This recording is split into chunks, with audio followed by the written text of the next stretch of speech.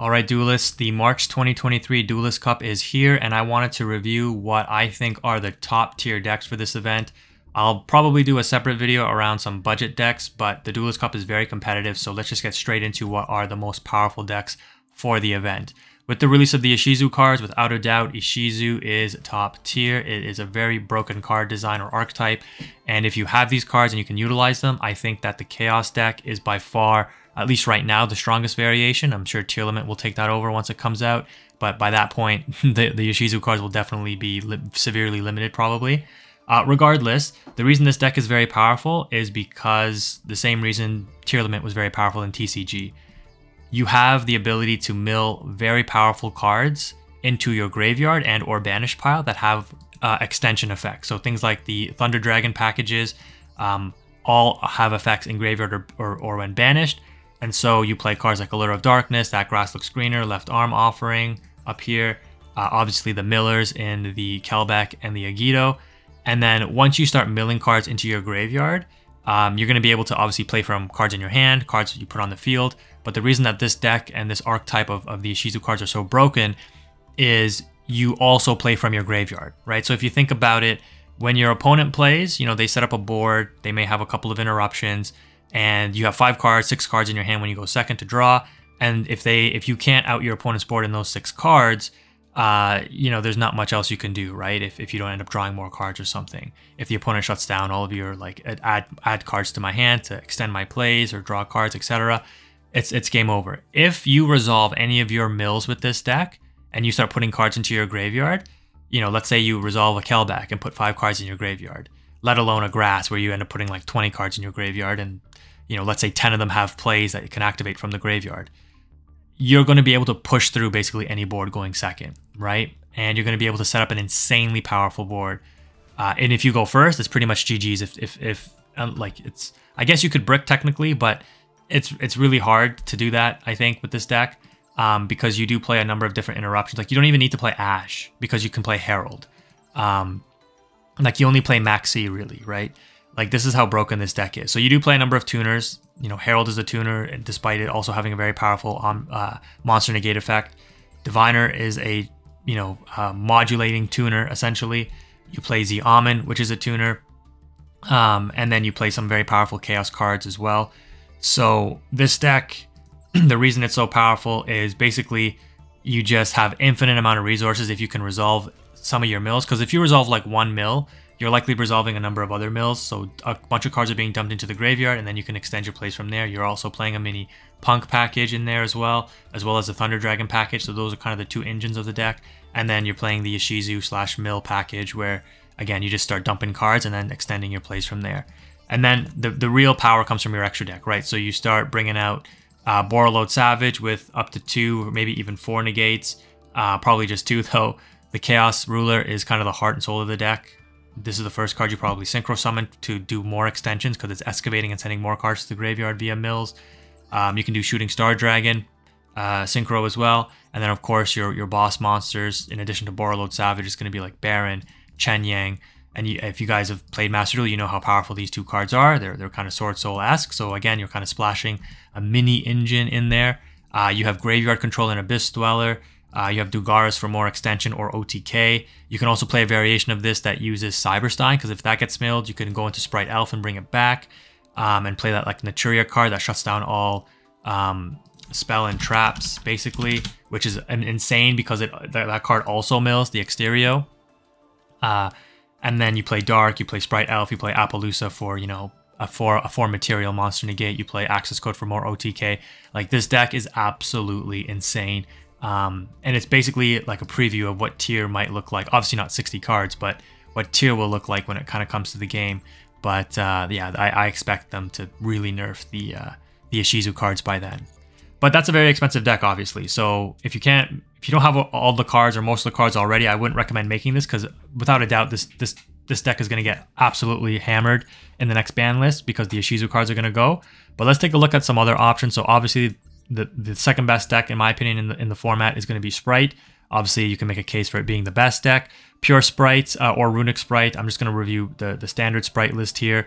But the reason that I like regular Spright is because The hand traps that you can run in the deck, I think, offer you a little bit more utility right now over the limited Runick engine that you will now run in the deck, basically, because the Runick cards since the ban list had a number of their powerful cards reduced to 2.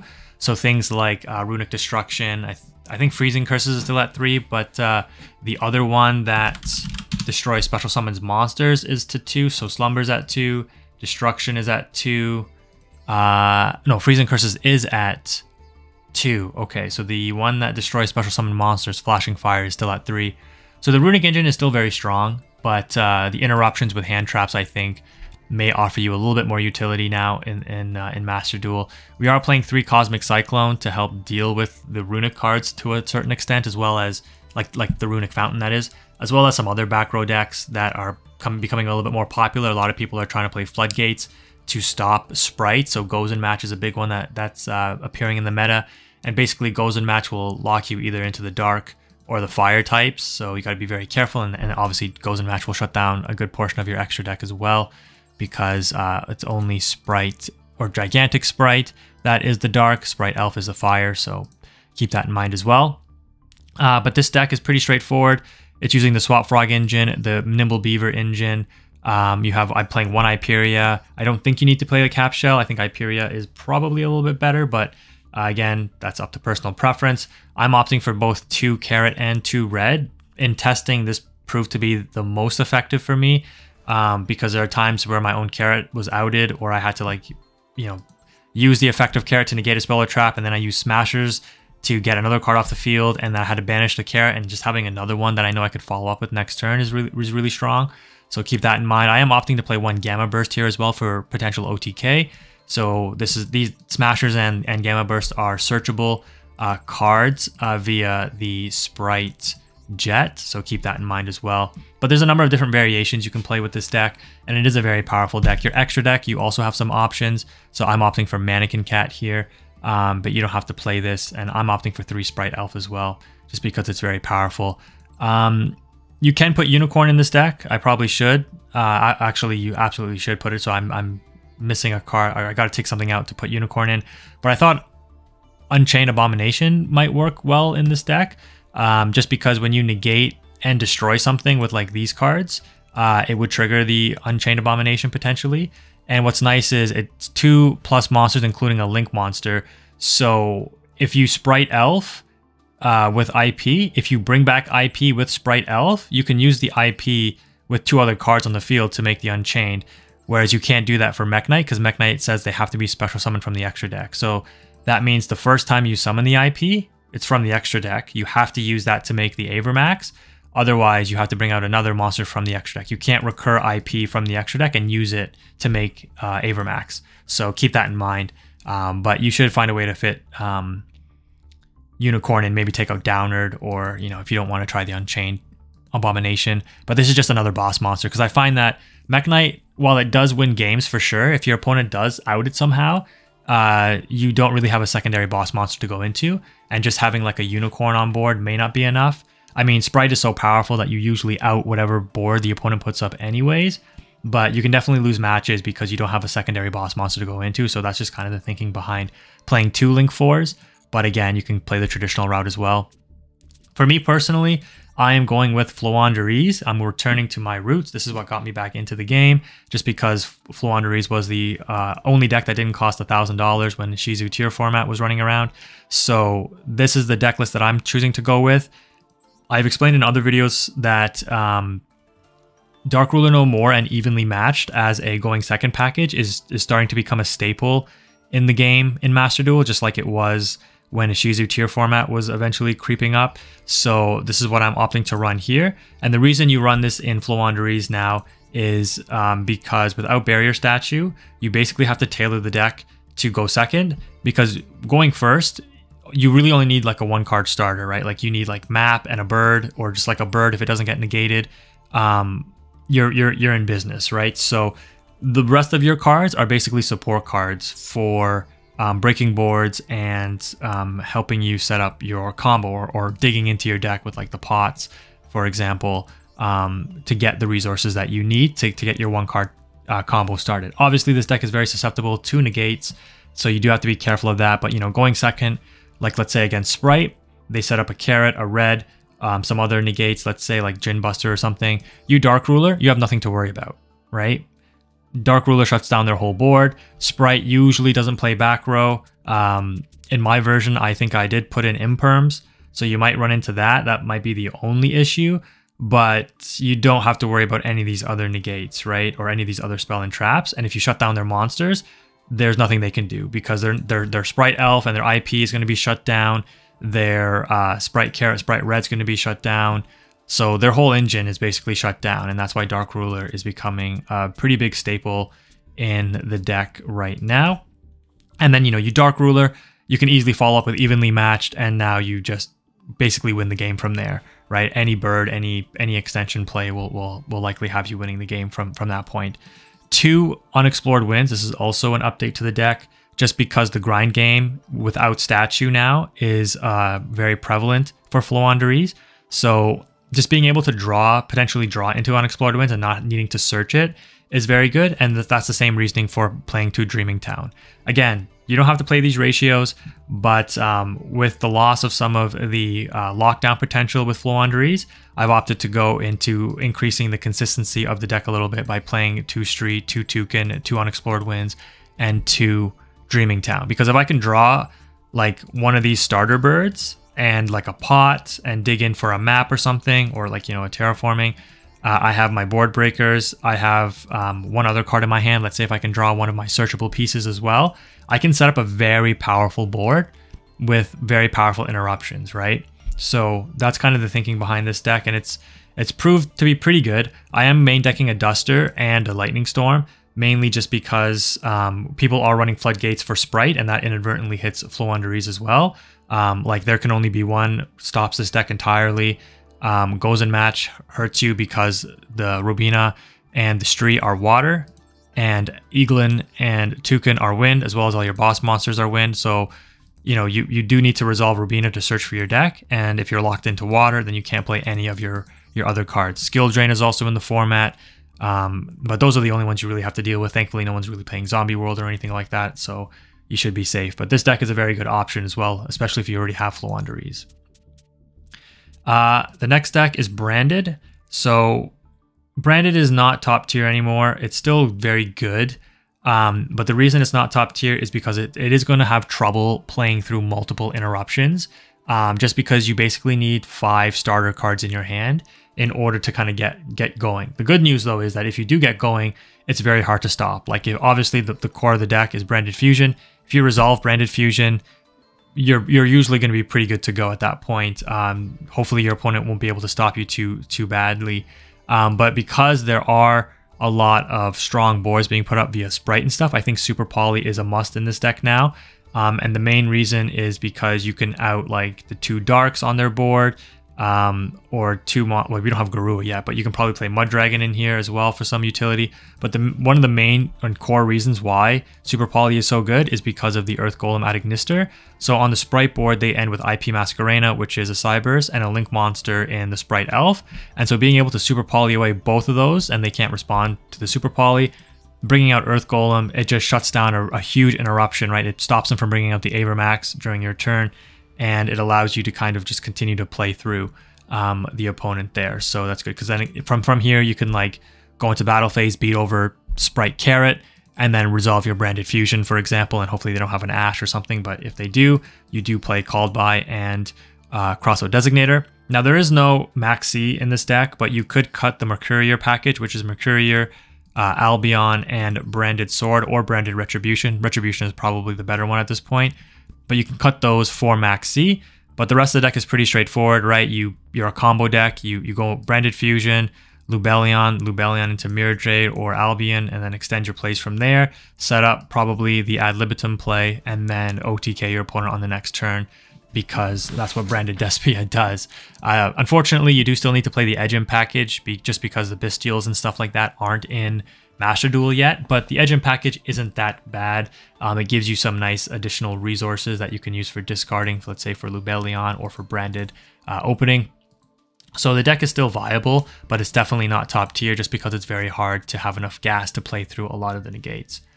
Labrynth, while not top tier, is still potentially a threat, but it is very expensive to play the deck effectively. And the reason for that is because while you may have accumulated the Labrynth cards when the Runick pack was here, and you don't have to spend anything to craft these, to play the deck effectively now against Spright, you pretty much need the Winged Dragon of Raw Sphere mode. That's going to out 3 of the opponent's monsters. So let's say Spright Carrot, Spright Red, and one of their Link monsters. You will need Winged Dragon of Raw Sphere mode to kind of overcome Spright. You do pretty much need Lord of the Heavenly Prison as well, just because when this card is triggered, if your skill drain isn't active, you're going to be able to search and set one of the virus cards. This card single-handedly beats Spright, this or Deck Devastation Virus.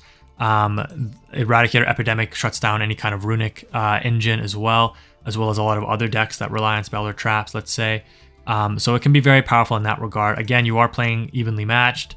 Obviously you're playing the Welcome Labrynth, just one field spell, the pots to dig for your cards, and then a lot of interruptions in Torrential and Compulse. So this deck is very viable. Just basically resolving a skill drain is usually GG's for a lot of decks. So putting big bodies on the board like Lord and Lovely with skill drain, your opponent likely won't be able to out that unless they have back row removal. So you know, that can be a very viable option for you as well if you already have the core of the Labrynth deck intact. Again, the crappy part is you're gonna have to spend a hefty amount of ultra rares to make these cards. But they do have utility. If you're following the TCG, you know that Labrynth is a top tier deck right now in the TCG, just like it had some viability in OCG by the time Photon Hypernova dropped. So it's not like you'll be crafting these cards and they'll be completely useless. They will have utility moving forward in the format of Master Duel as new cards are released, right? Like Kashtira and things like that. So keep that in mind, but it is a heavy investment up front just for this event. The last deck I'll go over, maybe I'll go over 2. I'll briefly cover pure Runick Stun here. A lot of people think that this is not a viable deck anymore, but it absolutely is. Obviously, you want to fill out your extra deck a little bit more here. But pure Runick Stun is definitely a viable strategy just because you can shut down your opponent quite heavily with Floodgates. But the Runick engine in its purest form and being able to draw a bunch of cards is still very powerful. Yes, it does hurt the deck that some of the more powerful Runick spells were limited, but you can still play enough Runick spells where you can generate a ton of card advantage, and people don't expect the pure Runick engine, right? You have a lot of interruptions, obviously, on your field, so shutting down the opponent's board with traps and then playing through your Runick engine is a good way to stun your opponent, and most people aren't prepared to play against pure Runick, right? Everyone is preparing for Spright. And then the last deck, a little bit of a budget pick, I guess, to end the video off with, is Rikka Sunavalon. So this deck basically plays no core ultra rares. The ultra rares that you play are your staple hand traps, and you could play Dark Ruler and Evenly Match as a going second package. If you opted not to play a going second package, this is kind of what the deck looks like in its core. Again, these are staples, 2 called by, 1 crossout. You don't have to play the hand trap version. But the problem with Rikka, it's a very powerful deck for sure, because with the field spell finally being released in Master Duel, you can really shut down a lot of your opponent's plays by tributing off their cards. But Rikka really suffers against board breakers, and board breakers are becoming more common in Master Duel. You basically have to rebuild your board after it's broken, right? You don't have too many ways to interrupt. Like if your opponent evenly matches you, even if you're playing hand traps, like there's nothing you can do, right? Like if you're playing the hand trap version that I just had laid out, your only response to evenly match is hoping you have a 1 of crossout to cross out the evenly match, right? So if you go first, you set up a really good board with Rikka. It's really hard for you to have an interruption. I guess, you know, there are ways to set up the interruptions, like Hyper Tyon or whatever. During your opponent's turn, when a card or effect is activated, detach 1 material of the same type, monster, spell, or trap, and negate the activation and destroy the card. That's like an interruption that you can maybe go into off of like the Strenna, I think. So this card says you can special. So if where is it? If this card with Xyz material is tributed, so again, if you tribute it for a Rikka card effect, special summon rank 5 or higher plant Xyz monster from your extra deck or graveyard and attach this card to it as material. So you can bring this out and have the Xyz monster attached to it, which will give you a monster negate. But again, if you get evenly matched, you're gonna have to have a trap card attached to it in order to detach that trap card to negate an evenly match, right? So it's very hard for you to set up this board to play through a board breaker. And the nice thing about Rikka is like you can rebuild your board. The problem is if the opponent breaks your board, you're gonna have to play through their board now, and Rikka can have a little bit of a hard time doing that. But it is a fun deck to play for sure, and it is viable because if your opponent can't break your board, you basically control the match, and it's very hard to wrestle control back from Rikka at that point between the Sunavalon cards and the Rikka cards that you are able to set up. So those are the decks that I think can play an effect or can be very effective in the Duelist Cup. Let me know what you're playing if you've watched this video to the end. I will be doing hopefully a budget deck video because I have some other accounts that I'll be building budget decks on and playing the Duelist Cup with those to see if I can make some progress. But on my main account, I'll be sticking with Floowandereeze, like I said. So if you're interested in seeing some Floowandereeze play, how is it faring in the meta today? Let me know, and I'll maybe do another montage like I did for the last Duelist Cup, where we went on a 17 win streak from stage at the end of stage 1 into a good amount into stage 2. So that was pretty impressive for me personally, just because I was still newer to the game. But yeah, I'll do another montage, see how far I can get with Floowandereeze in the new meta. So thanks for watching, guys. That's it for this video. Quantum is out.